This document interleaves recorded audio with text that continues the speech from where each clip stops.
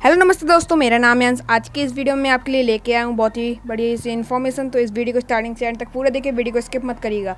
तो दोस्तों, मैं आज की इस वीडियो में आपको बताऊंगा कि आप लोग अपने Realme 3 और Realme 3 में कैसे स्प्लिट स्क्रीन का फीचर का यूज़ कर सकते हैं। इसके पहले मैं आपको दिखा दूँ कि मैं फ़ोन कौन सा यूज़ कर रहा हूँ। तो मैं यहाँ पर अभी जो है वैसे रियलिटी में तो Realme 3 यूज़ कर रहा हूँ, लेकिन मैं यहाँ पर चेंज कर दिया Realme 3 Pro। आप लोग भी अपने मोबाइल में चेंज कर सकते हैं, लेकिन आप लोग मॉडल देखिए कौन सा है, RMX 1825। तो मैं आपको नीचे भी दिखा देता हूँ कि मैं कौन सा 3GB वाला वेरिएंट यूज़ कर रहा हूँ। और चलिए मैं आपको बताता हूँ कैसे आप लोग स्प्लिट स्क्रीन का फीचर यूज़ कर सकते हैं। देखिए, जैसे मुझे यहाँ पे यूट्यूब में स्प्लिट स्क्रीन का यूज़ करना है, तो यहाँ पे आपको 3 डॉट पर क्लिक करके स्प्लिट स्क्रीन पर क्लिक कर देना है। इसके बाद यहाँ पे आपके सामने ऐसा इंटरफेस है कि अब आपको चूज़ करना है कि आपको कौन सा दूसरा ऐप यूज़ करना है। तो जैसे मैंने यहाँ पे क्रोम ओपन किया है, तो यहाँ पे आप लोग देख सकते हैं एक ग्रीन लाइन आ गई, जिससे आप स्क्रीन का साइज़ को बड़ा और छोटा कर सकते हैं जिस भी ऐप की आपको चाहिए है।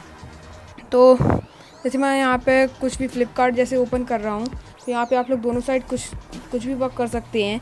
तो चलिए अब मैं आपको बताता हूँ कि आप लोग इस फीचर को हटा कैसे सकते हैं। तो यहाँ पे आपको ग्रीन जो ऊपर ये जो ब्लिंक हो रहा है, इस पर आपको क्लिक करके इसको हटा देना है। यहाँ पे इस साइड लिख के आ रहा है कि इसको हटाएं। थोड़ा यहाँ पे अभी फोकस नहीं हो रहा, तो मैं यहाँ पे थोड़ा फोकस करके आपको बता दोस्तों, आपको यहाँ पे जो ये बार बार ब्लिंक हो रही है लाइन, यहाँ पे आपको राइट साइड में क्लिक कर देना, जिससे कि आपका स्प्लिट स्क्रीन हट जाएगी। तो आप देखिए, मैं यहाँ पे क्लिक करता हूँ, यहाँ पे कुछ भी नहीं आ रहा है, स्प्लिट स्क्रीन हट गई है।